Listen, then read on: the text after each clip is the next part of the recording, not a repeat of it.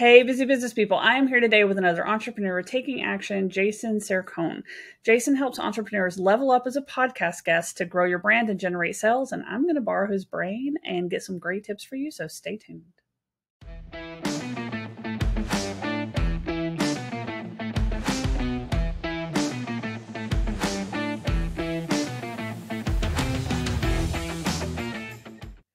Okay, Jason. So, what is the number one mistake that you see someone make as a guest on a podcast? The biggest mistake I see is guests just immediately go into sales mode and they think their number one objective is to come on any podcast that's willing to have them and just start selling their products and selling their services. And they're really missing huge opportunities to make a connection with the audience when they do that, because no one is showing up for a sales pitch or an infomercial. Audience members are arriving to that podcast because they want to hear some compelling content, potentially have problems solved, and get some entertainment and education at the same time. But if you're constantly selling, people are just going to tune out and more than likely not come back to that podcast, which is going to create a whole new set of problems because now the podcaster can't grow the way they'd like to. So yeah, do not sell. And that's the biggest problem I see. I think that's such a big one. I know it happens very quickly too, because most people, the first question they ask is, hey, Jason, tell us all about you and what you do. And then they dive straight in. Like that first little bit at the beginning when people do that, how long should that be typically so you don't dive into a sales pitch? Well, I will say this. I think you can save time if you're the producer or host of the show, you don't need to read somebody's bio. And we see this on a lot of podcasts because that's incredibly awkward for the guest who's just sitting there listening to you read. And sometimes they'll read the whole blog post about who you are and what you've done. And the audience can typically pick up on the fact that you're just reading something. My approach to that is if you are looking to get your show started off strong and have the guest showcase who they are and what they've done, let them do it. Ask them a question that gets them to talk about it. So it's more compelling. And now you're getting a conversation flowing versus having that 2 to 3 minute window. And I mean, I've heard longer than that where you're just reading something. And then the guest is sort of sitting there twiddling their thumbs, wondering, well, when do I jump in? If you listen to my podcast, I jump in with a question immediately. Christina, you do the same thing. I just learned that now. And I've learned that from listening to past episodes of your show. Jumping in with a question gets the conversation flowing immediately. And it gets the meat and potatoes and the nuts and bolts of why people showed up right out in the open, right from the start. And the quicker you can get to the value, the more likely you are to hang on to that listener and keep them in place. So I would say at the beginning part, like to answer your question, let them tell their story, but you want to keep it limited to where it's not just the Gone with the Wind version. It's more of the Cliff's Notes that lets people know who you are, what you do, and how you're going to help them solve a problem today. What are they going to learn from listening to you on this specific podcast? If you can get that out in a relatively short time frame and get people indoctrinated into who you are, then you're going to be in a good place. And that's going to keep the listener engrossed in the conversation that's about to unfold.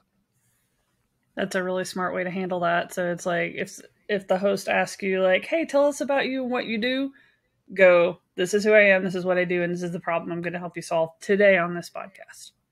And then Absolutely. You're done. Yeah, yep. I love that. That is great advice. And setting the table for what you're going to learn when you listen to that podcast. Because if you think of the succession of when people find a podcast, it's typically through a social media post, or if they're doing a search on a specific topic and that podcast is presented to them, they're going to look at the title. If the title resonates with what they're looking to find information about, next they may read the show description. They may bypass that altogether and just hit play. So if you can let them know in the first minute, by listening to this podcast today, you're going to learn X, Y, and Z. If that's the reason I showed up, then I'm going to listen and I'm going to stay on that show until I get to a point where I feel like maybe this is not what I came for. And if it is what I came for, you've got me for the whole episode. So you have to be thinking on that level of how a person that discovers your podcast goes through that progression to hit that play button. And then when they hit the play button, are you delivering the value that they arrived for? And when you do, that keeps them in place for the full run of the show. And I feel like people think about value first content when they're thinking about blogs and when they're thinking about making marketing videos and when they're thinking about all these other pieces of content, social media, email, all that. Value first is the name of the game. But for some reason, when we're a guest on a podcast or we're a host of a podcast, it stops becoming about that. And it's like, let's just have a fireside chat about how amazing we both are. And it's like, that's not helpful. You still have to lead value first with a topic, or you're not really going to, like you said, capture attention.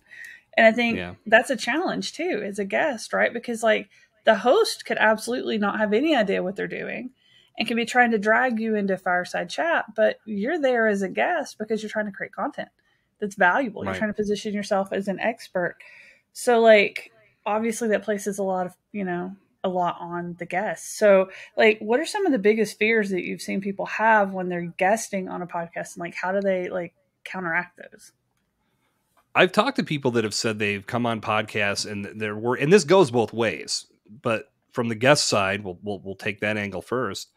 They're concerned that the conversation is just not going to flow and there's going to be no real repartee back and forth between host and guest. And that can lead to some very low quality content. And it really comes down to what both parties are doing to make that content pop and make it valuable to the audience. So from the guest side, you could nip that in the bud by doing some research on the very front end before you even contact that podcaster to see if they would want you to be a guest, by seeing if it aligns with your mission, your message, and your overall objectives, because you can learn a lot from the episodes they've already produced. Are they publishing content on a consistent basis? If they are looking to put out shows weekly or bi-weekly, are they sticking to that schedule? If not, that will tell you that perhaps what they're doing is a little sporadic, and your piece of content that you do create may not see the light of day for months or at all, because maybe they're not as serious about podcasting as they say they are, and they walk away from their show. So you can learn a lot by how they are consistently producing their content. Then when you actually listen to some episodes, does it align with your expertise? If you were in that guest seat right now, would you be making the same impact as the guest you're listening to? If you can answer yes to those questions, then it makes sense to actually do the correspondence and try to make a guest appearance or get a guest appearance on that show. But if you can tell that it's very one-sided, the host doesn't ask a lot of compelling questions, it's very rote, it's very one-dimensional. I don't think rote is the right word here, but one-dimensional definitely is. I got my terms a little lopsided there, but one-dimensional absolutely is. And a lot of hosts will fall into that trap of not letting a conversation break out. They just have to get to every single question that they laid out on their format. And if they don't, then it's not successful. And it couldn't be further from the truth. As long as good conversation takes place and the host and the guest are having a great back and forth and there's obvious chemistry, both are getting an opportunity to tell some stories and talk about why they're so passionate about the subject matter at hand, that's what the audience is going to resonate with.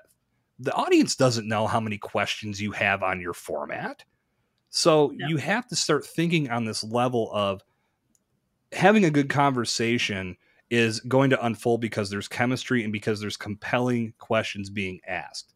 So I know that I've talked to guests that have had this fear of, when I show up, am I going to get that?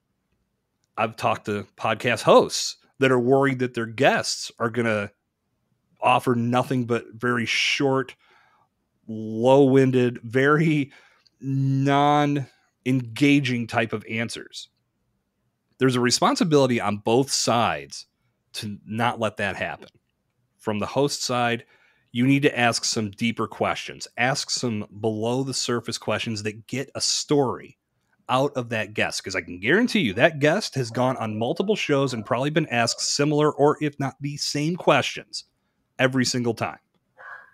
Give them something that they don't get asked very often, because that's going to make them say, Christina, no one has ever asked me that before. Let me tell you about blah, blah, blah, blah, blah. And then they can go into a story that they've never told before, and they're excited to tell it because it's fresh. And then for you, you've now got great content, and no one has ever shared. They've never shared that story. No one's ever heard it. Now you've got your at least one clip that you can share when you promote that show. I had Joe on. He's never told this story. We got breaking news on my podcast. And it's just another way that you can get people hooked in. But to alleviate the fear, you got to do the preparation on both sides. Hosts have to create compelling questions, and guests have to understand why they're there and if they fit. And if they fit, that's going to make the chemistry come together, and it's going to make overall content pop and make listeners glad that they tuned in. What do you think about guests providing questions to the host? I know I've had that a couple of times myself. People have sent me the questions that they wanted to be asked and then gave me the flexibility to like add, amend, change, like so I could still add those thought-provoking questions. But they gave a base to ensure that the conversation went the way that they wanted. What are your thoughts about that? I could not recommend that process anymore. I think that if you are utilizing the podcast platform to accelerate brand growth and really make a name for yourself, you want to ensure that when you make a guest appearance, you get an opportunity to really showcase who you are, what you do, and how you're going to help people in their time of need. And with what, if you offer what they need, then you want to make sure they understand that you're the resource they need to turn to.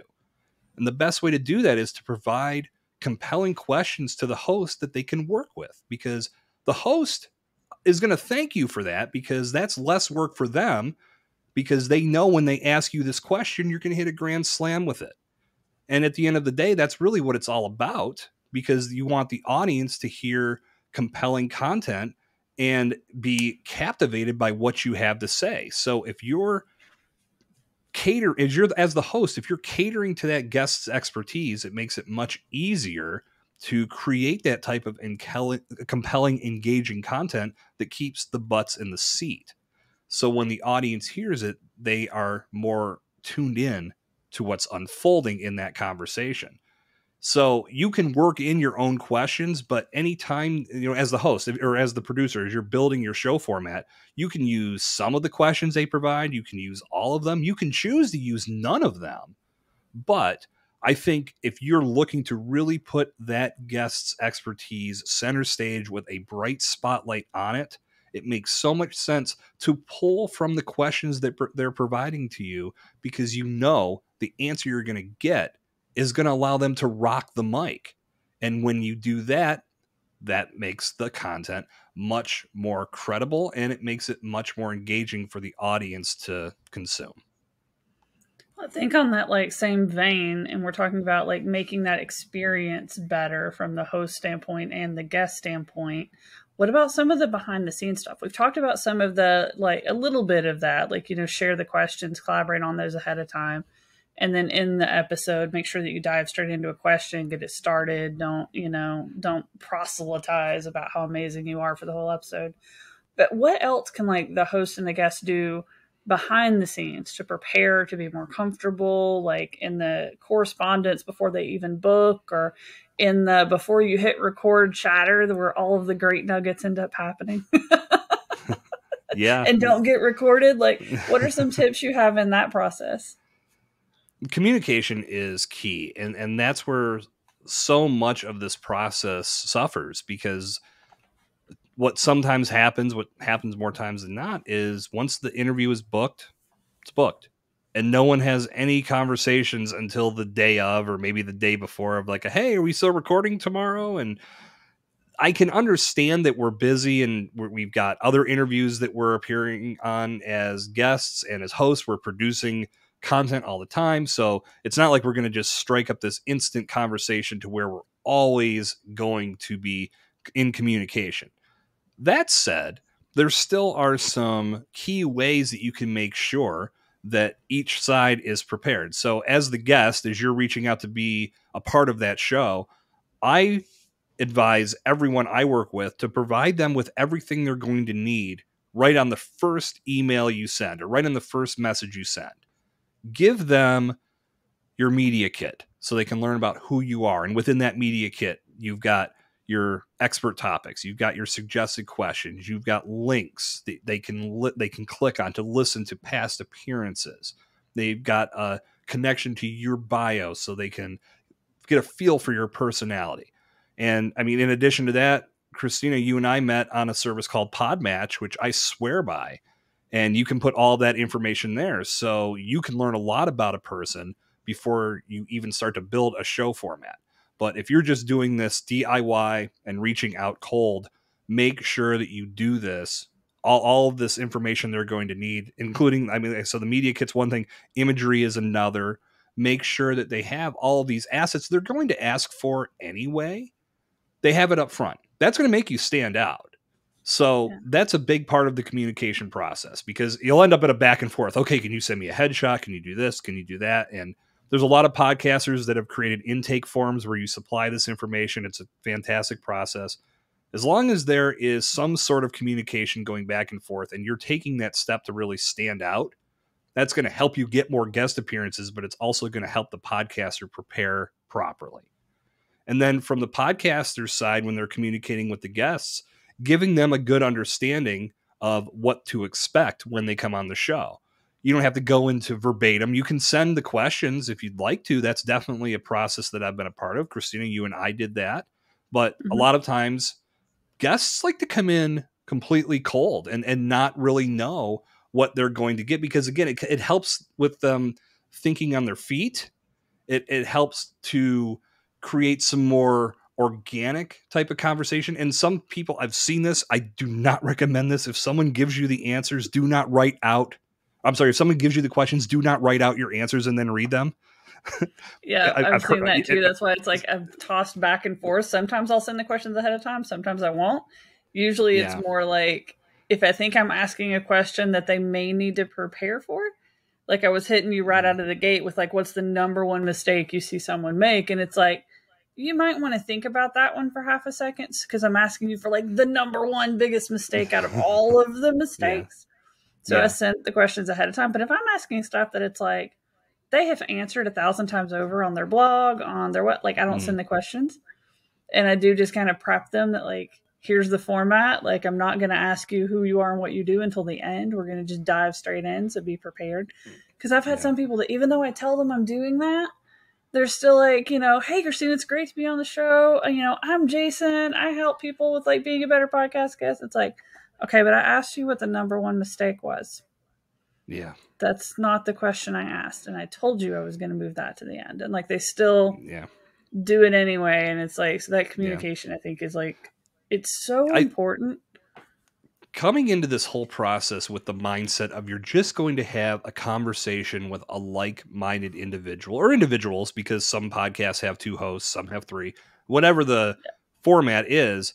If you just approach it like you're going to meet some friends at a bar and you're going to have a beer and have some conversation about X, Y, and Z, it puts you in a more relaxed mindset to where you're not coming in thinking you have to perform and you have to be on your A game. You want to obviously bring your A game to the microphone with you, but if you come at it with a conversation in mind versus I've got to make sure I cover A, B, C, D, E, F, Y, Z, Q, whatever, it takes some pressure off you and it makes it more of a relaxing environment. And again, think from the audience's standpoint here. This content, while it is designed to help serve you because you're positioning yourself as the expert that people are going to want to learn more from, the audience is showing up for compelling, enriching, engaging content. If you're in this rigid mindset to where you have to perform and you have to get all of these speaking points out, you're not going to be as valuable and as compelling. And it can turn people off. And think about it from your perspective. If you're listening to a podcast, if someone's in sales mode or if someone is rigid and someone is not letting their personality shine, do you really want to listen to that person? Chances are no. So if you have this effective communication on the front end to where the host is saying, listen, here's what we're going to do. You and I are going to get together. We're going to talk about this. We're going to talk about this. And we're going to talk about this, but we're going to do it in a very relaxed, laid back atmosphere. We're going to learn a lot from each other. We're going to go back and forth. And at the end of the conversation, you're going to get an opportunity to tell all of my listeners how to connect with you for more value. You're putting that guest's mind at ease. So you're doing your job as the producer, as the host of that show. If you are on the guest side, you have all this great information. Now it's up to you to take the next step. Jump in and listen to an episode or two. Get a feel for how that conversation is going to flow. Take a look at their website to see how they're producing this content and publishing it once it goes live. How are they promoting it to their audience? You can do the same with social media. You can jump into their social media and start having conversations with people. I'm not saying go into sales mode there either, but you can start making your presence known even before the interview takes place. So when your episode does go live, some of those people that you've had meaningful connections with are already going to know who you are. So they're going to be even more excited to hear your interview with the host of the show. So there's a number of ways that you can communicate with not just each other, but with the audience and the community that creates the ecosystem of that podcast. And if you do it right, you can really stand out and make a significant impact that brings a lot of returns your way. Yeah, my brain is just going into so many different little tweaks and changes I need to make. Like, I like my process for the most part, but like I'm sitting here thinking about all the tweaks and changes. Because like if we're helping someone write a blog article, we're constantly evaluating the content on does it match the promise that we made in the title? Like, are we delivering on what we promised in the title? And I feel like as you're going through the podcast, that's how you make sure, like, you have your title ahead of time. Like I said right off the beginning, that you help people level up as a podcast guest to grow their brand and generate sales. And I'm going to get some tips out of you on how to do that.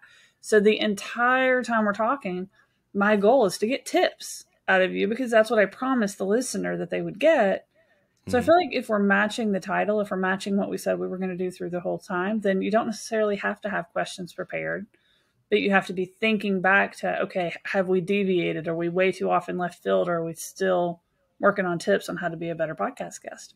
And I think that's so important. My brain is just like chunking away and like over time as we're sitting here talking on all the different ways I could tweak things. And I think something else that you mentioned too, like we've talked about a lot of things that a podcast guest can do. And I feel like a lot of people want to be podcast guests because it's all of the benefit without the hassle of being a host and having to produce the episodes and all that. But it's really not. There's still a lot of hassle, right? Because I mean, like, summing up a lot of the stuff that you've just said, you know, you need to think about what your questions are. You need to go listen to some of the episodes that they've put out and like look at what the style is before you even book. Just even make sure this is somewhere that you want to be and this is a host you want to be with. And they're putting out episodes and not going to just like sit on them for 10 months like we talked about before the show, or sit on them and never put them out, because like that's a whole crazy thing that I don't even understand. And then they have to actually prepare for the show. They have a responsibility while they're being recorded to stay on point and answer questions and not proselytize or go into sales mode. After the show, they need to be like engaging on social media. They need to be sharing out the content. They need to be, there's still a lot of work. Like, yeah, you're not actually producing the episode, but there's still a lot of work to being a podcast guest, right? So, like, how many episodes do you think someone can be on each week realistically before all of that work starts getting sacrificed? That's a great question. To speak to that point before I talk about how many episodes you should be on, I think from the guest perspective, yeah, you don't want to think that it's just you're showing up for the interview and that's where it ends or begins and ends. Where you are saving time is you don't have to do any of that back end production work. And Christina, as a podcaster, there's a lot that we do on the back end to produce an episode, because after this raw interview, you have to edit and you make sure that it sounds great. And then you add in your music and your ads or whatever else you do. And that's what you end up sharing with the world. So from the guest side of it, you don't have to do all of that work, but you're costing yourself opportunities if you don't take that piece of content once it's live and share it with your audience in some way, shape, or form. One of the biggest gripes that I hear from podcasters is that their guests will go MIA after they have the interview. And I always say, listen, this is still a two-sided affair. What are you doing to keep the conversation going? Because if you just sign off and we never talk again until the episode goes live, they might think, well, I've already done 105 other interviews in that time frame. This is just another spoke in the wheel. What do I have that's, what's my benefit of sharing this myself?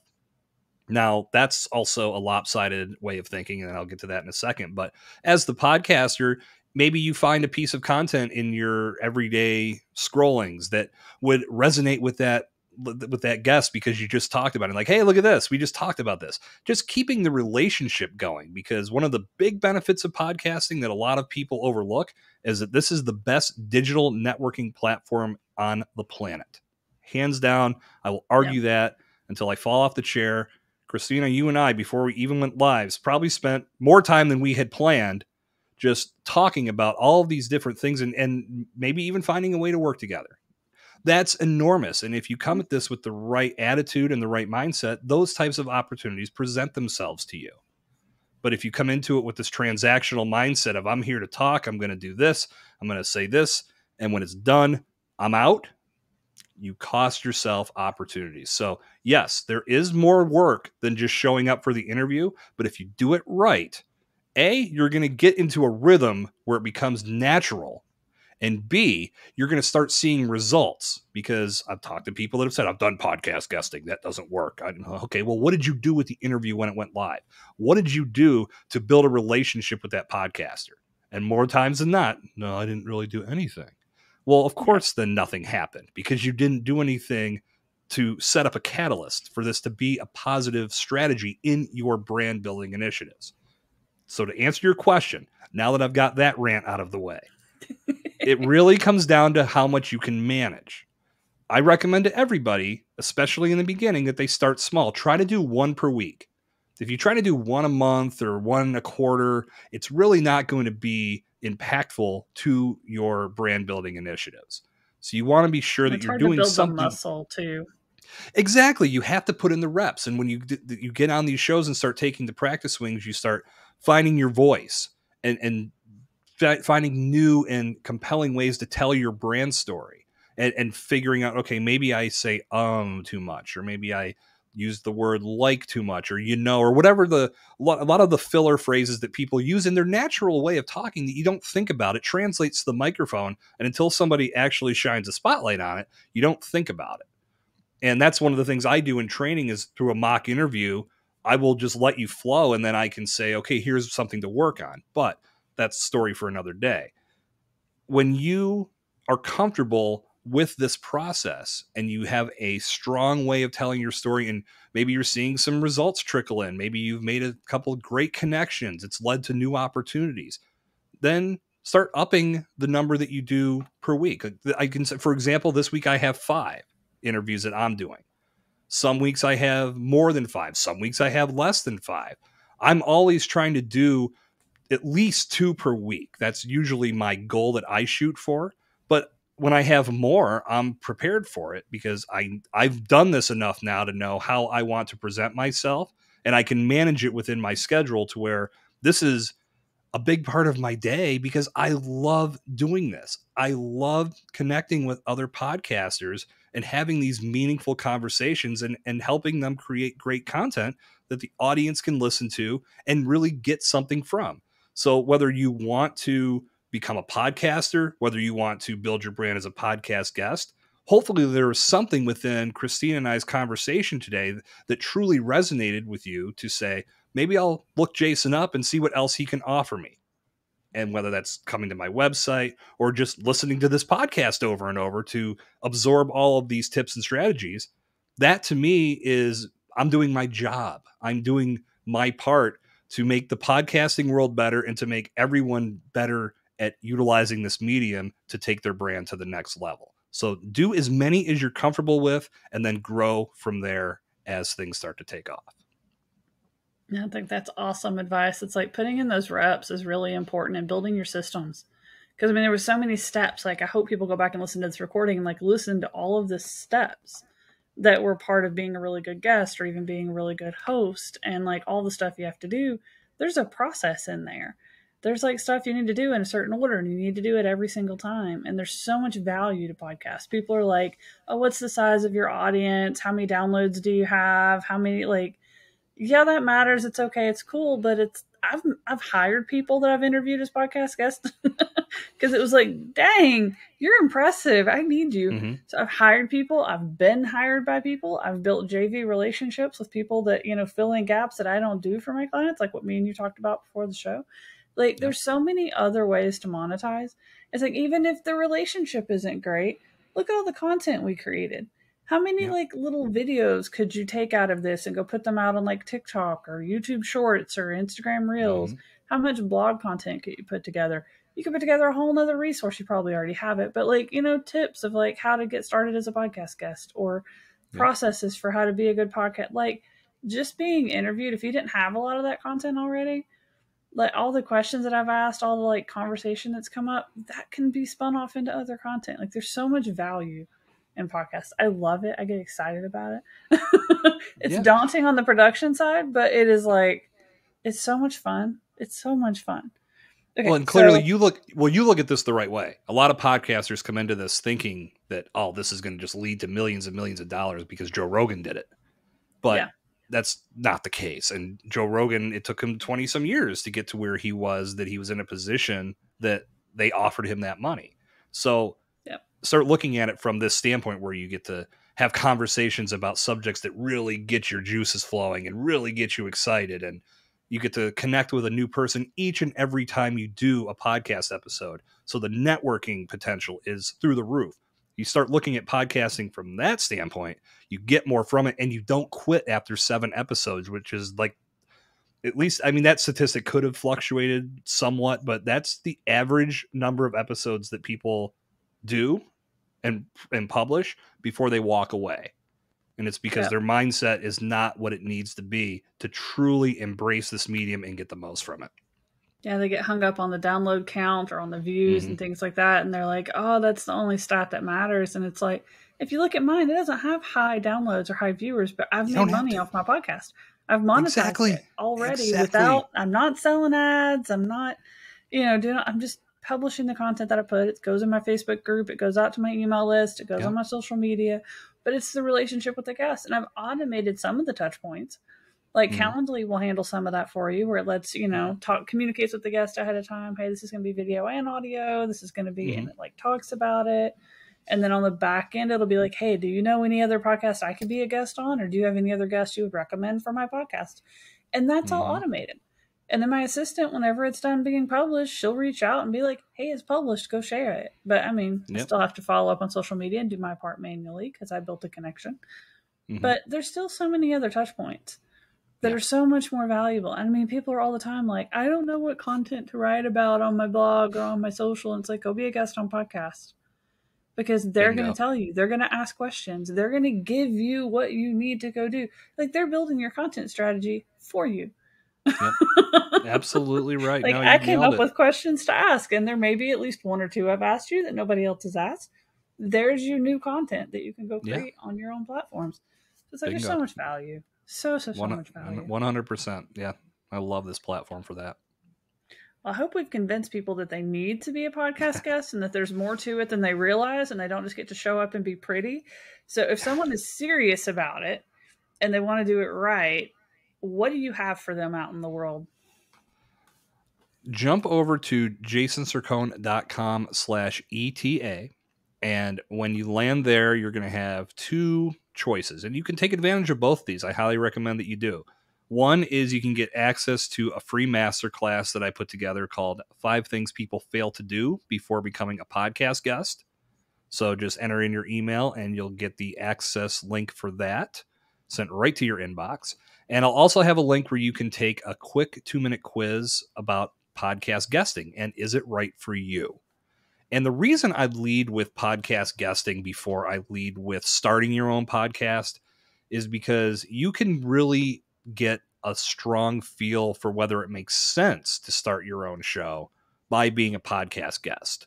So going on other podcasts and finding your voice and telling your brand story and making connections, it's going to give you some guidance on whether it makes sense to start your own show. Now, if you are dead set on starting your own show, that's okay. And we can talk about that. I'm more than happy to have a conversation with you, but I'm very real with letting you know this is what it takes to make a podcast take off.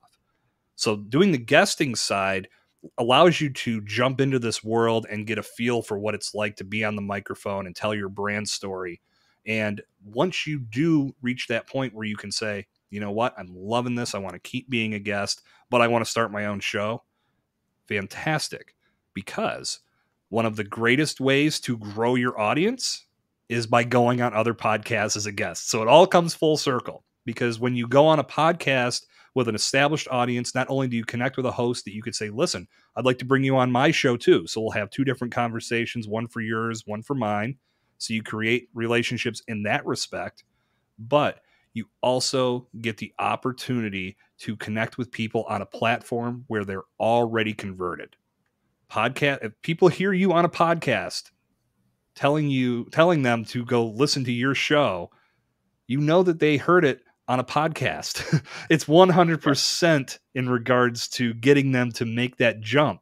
If you try to do it through social media, where having that presence is it can be strong and it's good for communication and awareness and creating some conversations, but if people are in one of those infinite scroll holes, then they may not want to jump off of that to go listen to your podcast. But if you're on a podcast and you say, this has been great connecting with all of you today, I have a show called blah, blah, blah, blah. Go jump over on, I'm on Spotify, I'm on Apple, wherever. Follow me and listen to the show there. People are already listening to a podcast. It's much easier to make that transition. So again, I went long-winded here, but that's the reason why I go so strong with guesting. So go to jasoncercone.com/ETA, and that's how you get started.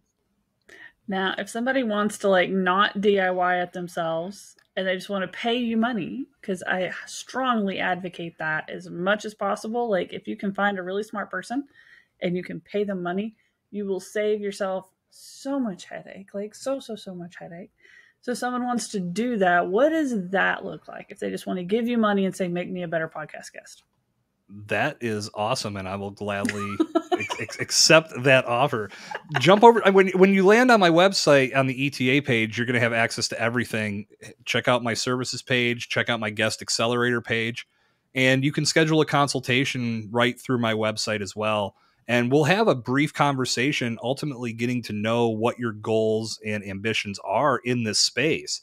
And then from there, I can tailor a coaching program and customize it to what you need, because this isn't cookie cutter and this isn't going to be the same objective for each person that comes in. Obviously, you want to make an impact on the space, but we're going to find the best way to do that. So when you're on my website, please feel free to book a free consultation. It's worry-free. It's going to cost you half an hour of your time, and it's going to allow us to really get into what you want to get from podcasting, and we will proceed from there. Yep, and it is a tailored approach. Like I will say that for like why people need to just contact you. There's a ton of resources on being a good podcast guest. I mean, you shared several of them with our audience, which is great. But learning how to actually apply that to like, hey, I have these very specific sales goals. How can I leverage being a podcast guest to do that? Things like, how do you find the right hosts? It could be potential referral partners, of potential clients that you can go, use the podcast as an opportunity to meet them and network with them. Like, how can you, there's so much strategy to being a good podcast guest and being a good podcast host that it's like, you really need someone helping you kind of figure that out. So I want to throw that really good, strong push in there that the consultation call is worth it. Even if you end up with the freebies, like, consultation call with a path to get to the paid one is a great way to go. So I have kept you busy for like 40 minutes plus our chit chat beforehand. So that's all the brain downloading I'm going to subject you to today. Thank you so much for coming on. I know this is like intense because you're having to advise people on how to be a good podcast guest while you're also being a podcast guest. It's very it's a little meta, intimidating. Right? Not at all. This is, again, for me, this is the greatest way to connect with people, to teach them about how powerful this platform can be. And hopefully when they hear me, it serves as an example of once you learn how you want to communicate and what you can tell the audience, I can learn from Jason how he does it with the podcasting space, apply it to what I do. And then I can start going on podcasts that align with my mission, my message, and my objectives. and I can make a similar impact. So people start to reach out to me and learn more about what I do and enter into my ecosystem so I can continue to nurture them and ultimately turn them into customers and brand advocates going forward. I feel like So we've for me, this exemplified is like so many things on this one. I feel like it's like we did the questions ahead of time. We asked interesting stuff. We ran it the right way. mhm, And then, I mean, we exemplified like the perfect combo because like we're both targeting a very similar audience, but we have mhm. very like complementary services. So it's like Yes. the ability to connect and have the right guest host combo Yep. worked too. So it's like I hope our audience like picks apart not just what we said tip wise, but what we did. Yeah, just the overall action of having this collaboration, and that's really one of the most important terms to keep in mind with podcasting is it's a collaboration. You're collaborating with the guest, you're collaborating with the host, you are putting together content in a collaborative fashion that's designed to entertain, to educate, to inform, to provide new perspectives. So I feel like we've done our job today, but we'll let the audience be the judge of that. Yeah, definitely. Same here. And thank you so much for coming on. I think this has been absolutely fantastic. I appreciate you having me, Christina. And one last quick message to the audience. Christina does an unbelievable job with her content here. So please, the least you can do is jump over to Apple Podcasts and leave a quick rating and written review, because what that's going to do is let the world know what you think of the show. And it's going to help new listeners find this podcast. So take a few minutes to do that. I know Christina will appreciate it. Definitely. Thank you so much. All right, guys, entrepreneurs, this is your call to take action. Head over to etatoday.zone to learn more about how to build a business that enables your lifestyle instead of taking over your life. Until next time, bye, guys.